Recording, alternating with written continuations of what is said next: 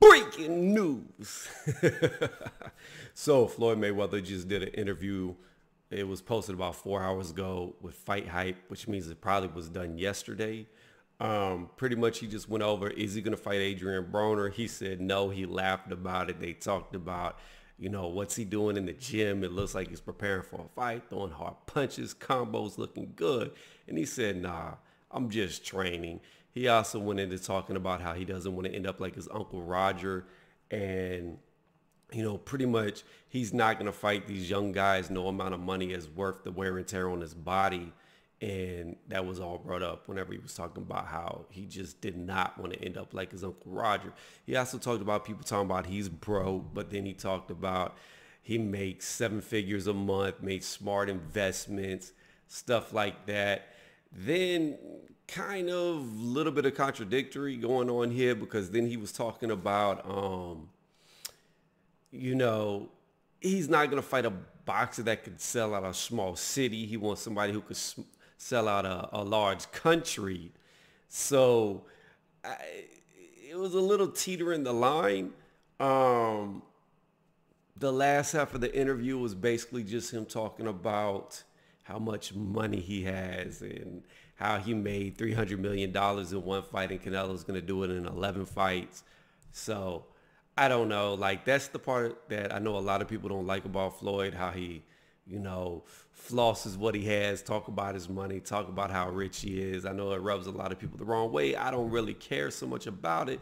Then he goes on to toot his horn a little more. And at the very end of the interview, he talked about he was happy about how his career went. Now, touching on what I said earlier, he did mention that he would be open to box in, like, say, exhibitions or against non-boxers if the money made sense. But again, I will restate, in case you missed it, he is not open to fight young fighters for any amount of money.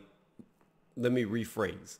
Not young fighters, but young boxers. He does not want to fight any of the young boxers for any amount of money, because he just doesn't want the wear and tear on his body. And I can agree with that.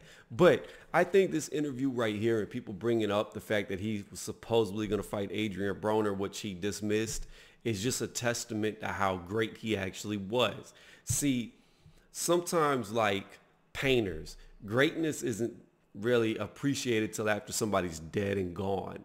In boxing, sometimes people aren't appreciated till way after they're retired. Now, there's a lot of naysayers for Floyd Mayweather, but I still cannot think of anybody. Maybe Mike Tyson, because everybody's getting super hype about Mike Tyson coming back. Holyfield, nobody really cares that he said he's coming back. But Mike Tyson, everybody's excited. Who's he going to fight? Who's he going to fight? Imagination going wild. Outside of Mike Tyson, I don't think there's anybody.